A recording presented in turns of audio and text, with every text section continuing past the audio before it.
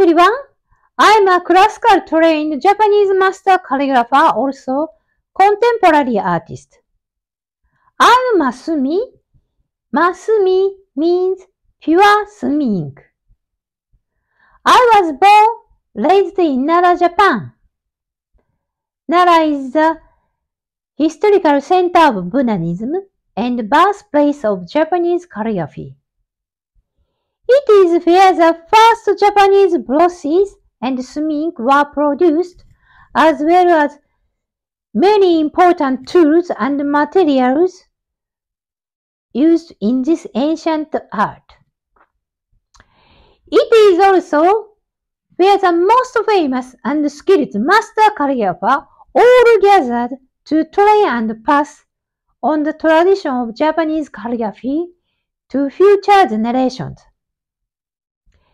In this series, we will learn proper preparation of authentic Japanese inks, basic brush strokes, and explore the beauty of sumi ink art. Today, I will teach you how to get great sumi ink from your ink stick. Let's get started! This is an ink stone. It's a stone mortar to grind the ink stick. This is a Japanese ink stick from Nara, Japan. 5-star is the best.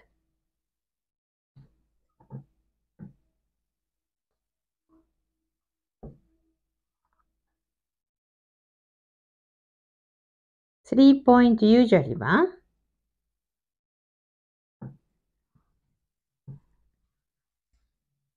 First, we will 1 drop of water onto the top part of the inkstone.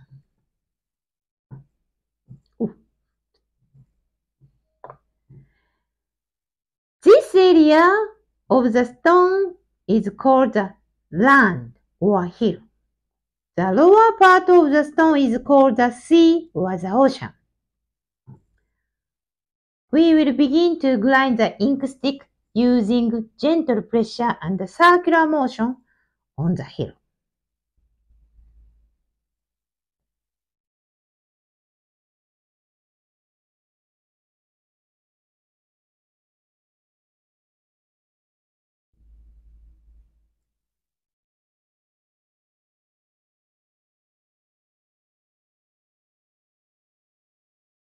After about 30 or 40 times, you will start to see a sticky black ink being to form.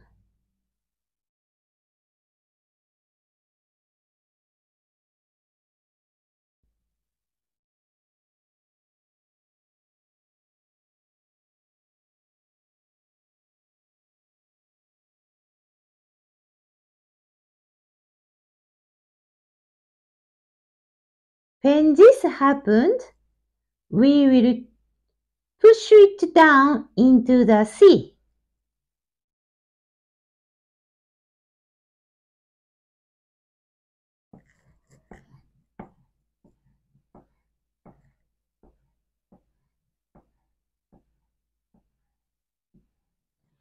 And we'll put another drop of water onto the inkstone on the hill.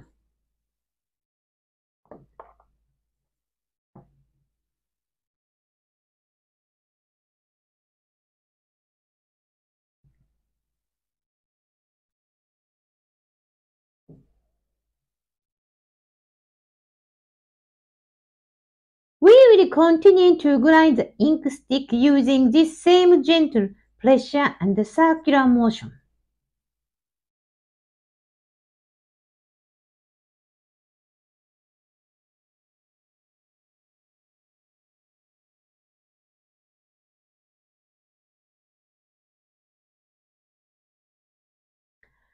Again, you can see sticky black ink forming.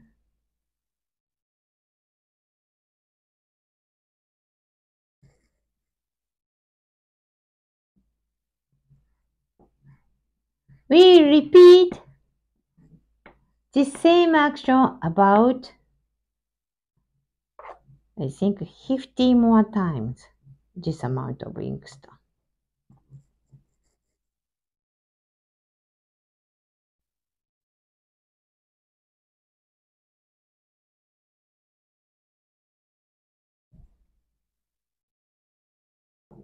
So, after that, we'll pour water into the sea and mix gently.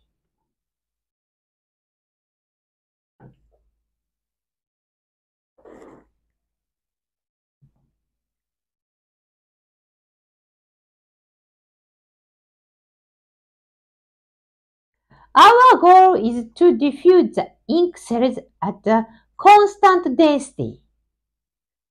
This is how you will get perfectly beautiful sumi ink.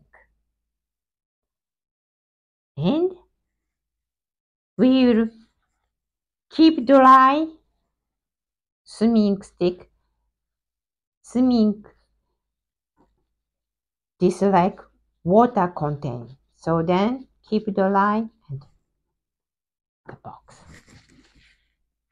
Thank you for watching this video. Next episode, how to hold brush and moving will learn. So see you next time. Bye.